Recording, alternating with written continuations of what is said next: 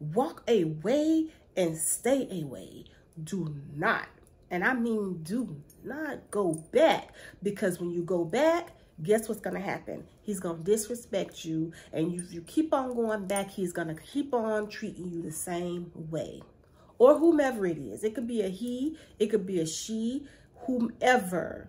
Because this has to do with relationships, friendships, work relationships, all kinds of relationships that you have fostered. Hey y'all, hey. Welcome to Antigone's Way. My name is Antigone, and I'm so glad you stopped by to hang out with me today. Today, we have a lot to unpack. Yes, I want to talk about not being afraid to walk away. Whether it's a friendship, whether it's a romantic relationship, whether it's family, whether it's a work relationship, but not being afraid to walk away. So if this is something that you are interested in, then please keep on watching. So I know we have all been in relationships before, whether it is in a romantic relationship, whether it's a friendship, whether it's a relationship with your family, whether you have work relationships. We've all been in a relationship before with someone. And sometimes in those relationships, we kind of get stumped on whether or not we should leave or not. You know what I mean? Well, I can't speak for you, but I can definitely speak for myself, that I've been in relationships where I feel like if I leave, I'm gonna either hurt this person, or if I leave, then I'm gonna regret leaving this person, you know, but the relationship is so toxic and you can't grow and you feel a certain kind of way. And these people have done some really jacked up stuff to you. And so whatever it is, I want to talk about some things that we can do after leaving a toxic relationship and not being afraid to walk away, because you deserve to be treated well. And sometimes being in those relationships can be very taxing on you. So I don't want you to be afraid to leave something that is not good for you, that is toxic, that you know you shouldn't even be in. And so you should take better care of yourself and don't allow people to just treat you any kind of way, because you don't deserve that. And that says a lot about who you are, right? So I have a list of things here that I would love to talk about that can help you once you have left a toxic relationship. These may be some things that you may be able to use to help you out in that. These things are something that you can use to help better yourself and move on to bigger and better things. Because sometimes when you stay in a relationship that no longer serves you, you find yourself being stumped. You find yourself not being able to achieve some of the goals that you have set for yourself. You find yourself stagnant. You find yourself not going and being the best person that you can be. And so I think if you're not afraid to walk away, then that definitely helps both you and the person that you are distancing yourself from. And when you are lacking in that area, you'll be lacking in other areas as well. So we want to try to live life the best way that we possibly can. And I think sometimes we get wrapped up in this person so much that we forget about who we are. Being in a relationship can be a spiritual thing. Really it is. There's lots of energies. And so we want to do the best that we possibly can in being the best person that we can. So with that being said, I have a few things that you can do to help yourself before you get into another relationship. Please, whatever you do, do not leave one relationship and go directly into another relationship. What they be saying about when you leave one, you get right back under another one, that's some really bad advice. Don't follow that. You need to take some time to yourself, to clear yourself, to cleanse yourself, to be able to start all over again before you get into something else. There's no need in bringing baggage to the next go round, because if you don't take some time to yourself, then guess what? You're going to end up getting that same type of person. So you want to take some time to yourself and make sure that you are cleansing yourself, and make sure that you are doing things that will help you better yourself. And who knows, in the process, you might figure out, dang, you know, why the heck did I entertain a person like that in the first place? Sometimes relationships are a lesson to us. It helps us to learn different things. So don't look at relationships as being something that you don't learn from. Everything that we go through is something for you to learn from. So don't ever be afraid to walk away from someone, because first of all, that'll make them have more respect for you. You'll have more respect for yourself, and you'll know, like, you won't allow them to walk all over you. You know what I mean? Like, and when you cut it off, girl, when you walk away and stay away. Do not, and I mean do not go back, because when you go back, guess what's gonna happen? He's gonna disrespect you, and if you keep on going back, he's gonna keep on treating you the same way. Or whomever it is. It could be a he, it could be a she, whomever. Because this has to do with relationships, friendships, work relationships, all kinds of relationships that you have fostered. So don't think that, oh, I'm going to teach them a lesson, I'm going to walk away, and then I'm going to see how they weather without me, and then try to go back and see. No, when you leave, let that be it, period. Don't even go back, unless it's something that is in the cards and y'all stars line up later on, maybe a few years or months down the road.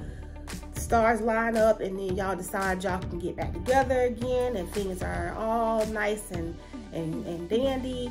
But really though, seriously, you definitely need to just let it go and keep it moving. And who knows, you may run into your blessing that is out there that will do way more and much better for you than this person that you are with right now. But once you do leave this person, there are some things that I want you to work on to make yourself a lot better. Okay, so let's go through this list right now. So the first thing that you need to do after you have left a toxic relationship is take time to yourself. I'm not talking about leaving this person for 2 weeks and then after 2 weeks you go and get into another relationship with somebody. No, that's not giving yourself any time. Time is 1 to 2 years alone. No, don't entertain nobody. This is your time. This is time for you to clean and cleanse and get yourself and your mind right after this breakup. Break up with friends, break up with boyfriends, girlfriends, whomever. This is your time to cleanse yourself and get your life together. You don't want to entertain nobody during this time. This is your time alone so that you can get to know who you are and what you've got going on. Okay? So 1 to 2 years alone.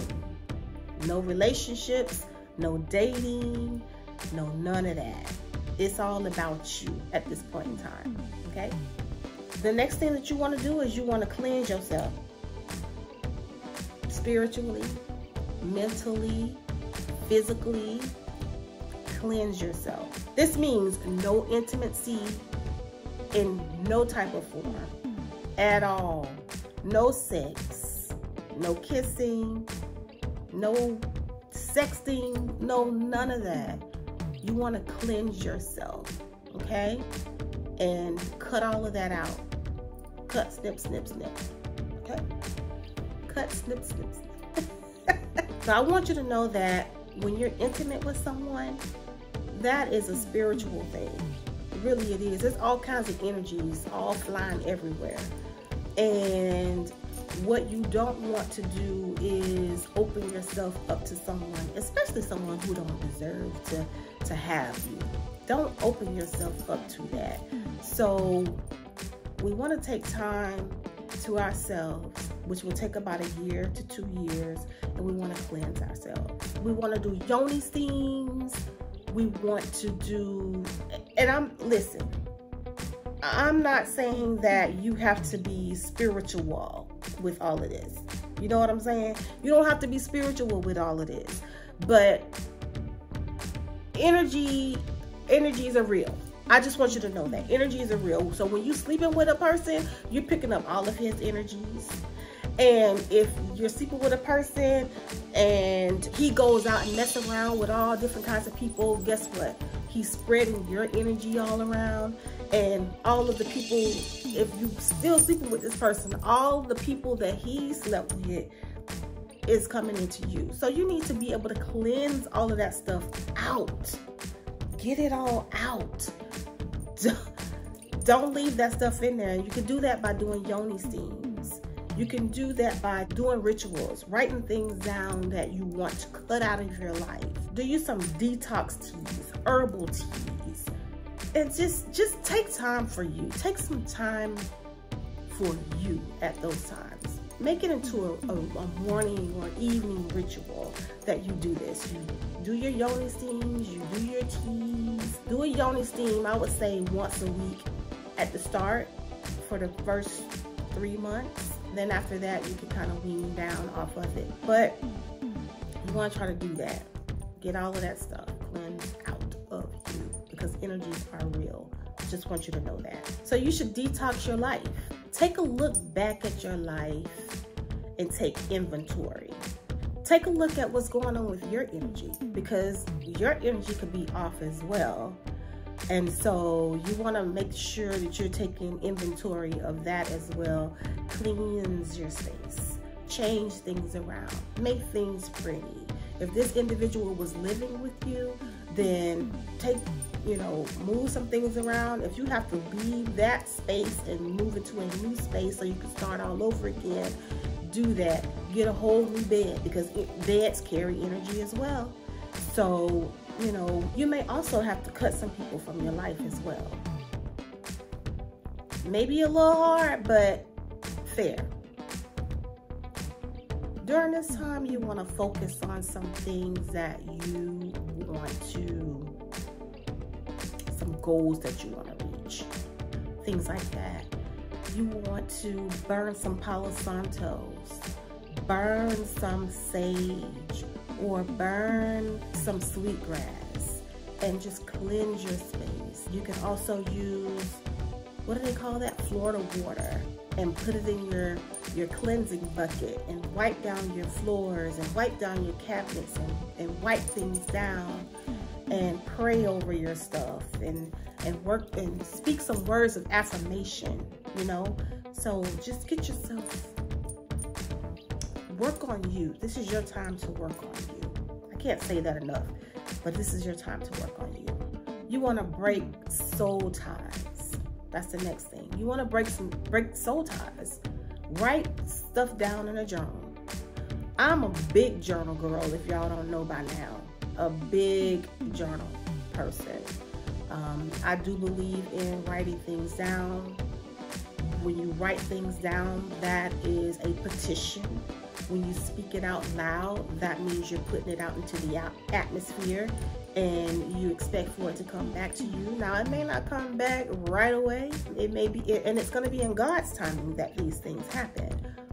But I would definitely say that writing things down is very powerful. Very, very powerful. So how you want to break soul ties is you want to write things down. Once again, I am not trying to push spirituality off on anyone because this may sound a little woo to some, but definitely I would say get you a journal or get you a piece of paper or something. Write down all of the negative emotions you have towards this person and about this person. write it all down. Get it all out. Get it all out. And then when the full moon rolls around, which we do have a full moon that is coming up, write that stuff down. And when the full moon rolls around, take time to cut things out from around you. And what you're gonna do is, once you write all those negative things down, you're going to burn that piece of paper. You're gonna get rid of that piece of paper. Burn it. And then you're gonna clip all around you. Any ties you have with that person, you're gonna clip it. Don't think this is woo-woo, but I'm telling you, energies are real. Whether you're a church person or whether you're just a spiritual person or work into spirituality, or you just old regular Smo Joe. But I'm telling you, energies are real, period. So you might want to do that. Once you burn that paper, it will release all of those negativities away from you. Yeah. The next thing you want to do is you want to surround yourself around people who are going to uplift you. Surround yourself with better people. I've always taught my son, and I've always believed myself, that you want to be around people who celebrate you, not tolerate you. So if you want to find your tribe, you want to find the people that will make you a better person. And the best way to do that is to be who you want to attract. Be who you want to attract. Surround yourself with women who are on the same path that you are on, that are on the path of healing just like you are. The next thing you want to do is read books on healthy relationships. One of my favorite books is Women Are From Venus, Men Are From Mars, or Men Are From Mars, Women Are From Venus. Whichever way it goes, that's one of my favorite books, because it is so insightful on how women react to certain situations and how men react to certain situations. So I would recommend that book. Another book that I would recommend is African Psychology by Naeem Akbar. That's another good book as well that I would recommend you read. Also, another book that I would recommend for ladies for you to read is about womb health. It is Queen Afua's book, which is Sacred Woman. Oh, it's a long read. I think it's much more so a Bible for women, but that book is the truth. I'm telling you, it gives some really good pointers. Another thing that I have written here, and I think this is so important, is for you to detox your mind. Be careful about what you ingest. Not only food, but what you ingest as far as what you watch on television, what you listen to on the radio, what types of music you listen to, what types of book you listen to, even down to social media, what type of people you follow. Because that is very, very, when I tell you, very powerful. Because you become exactly what you consume. When you agree, let me know down in the comment section. When you agree, you are what you eat. And it's not just what you eat, but what you consume. You are that. So check yourself. Check your energy. I try to check mine too, because sometimes we can be off. You know, sometimes our energy can be off, and sometimes we can be off, and sometimes we can attract things. And so you want to sit down and you want to ask yourself, what did I do? Or what did I say? Or how was I feeling to attract certain things into my life? So I'm telling you, energy is real. Real. So check yourself. Also, you want to know how you want to be valued. So when a person comes your way, you will already know. You will already have that. You already have been doing these things for yourself over that 1 to 2 year period. So focus on that. You'll already know if y'all lining up together based on what you want and how you value yourself. You want people to treat you how you would treat yourself, or better. And that's how you ought to see that. The next thing is retrospection, which means you want to take a look at yourself. Take a look on the inside and see where your energy was off, just as what I was talking about before. See where your energy was off at and fix it. Pray and ask God to help you. Write things down, but try to figure that thing out.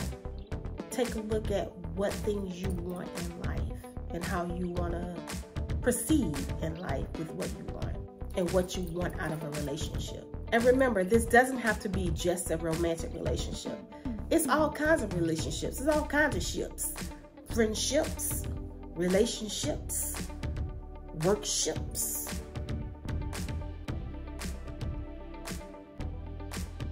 So take a look at yourself and see where you are and what you want in life and what you want out of a relationship. And develop and foster a relationship with yourself first before you try to go out and have a relationship with anybody else. Because the first relationship you should have is with yourself and respecting yourself. Wouldn't you agree? Right? And the last thing is go and seek professional help if needed. I'm a big advocate and proponent for that.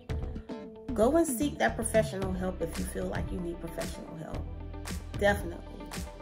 Get your therapist or a psychologist or a psychiatrist or someone that's going to help you improve yourself and see what's going on and what's the deeper lining issue, because you play a part in this as well. This is not just the other person. You play a part in it as well to even attract a person like that in your life. So take a retrospection, look within, take some time for yourself. It's important. It's very important. And don't be afraid to walk away from someone, because walking away from someone is being good to yourself. It's very important, guys. If you enjoyed this video and you thought this video helped you, please click the like button below and hit the subscribe button if you have not. For those of you who have subscribed, I really appreciate you so very much. And I think that is all that I have for today. And until the next video, I will see you again. Bye. Bye. No. I know I've been around.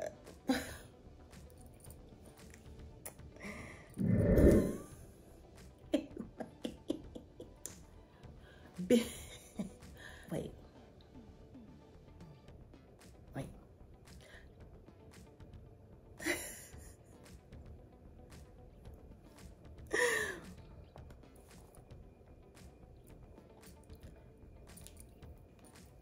Girl.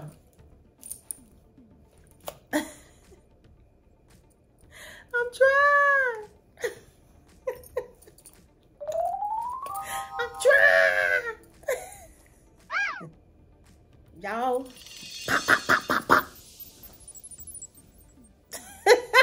I gotta go get my doggone primer for my face.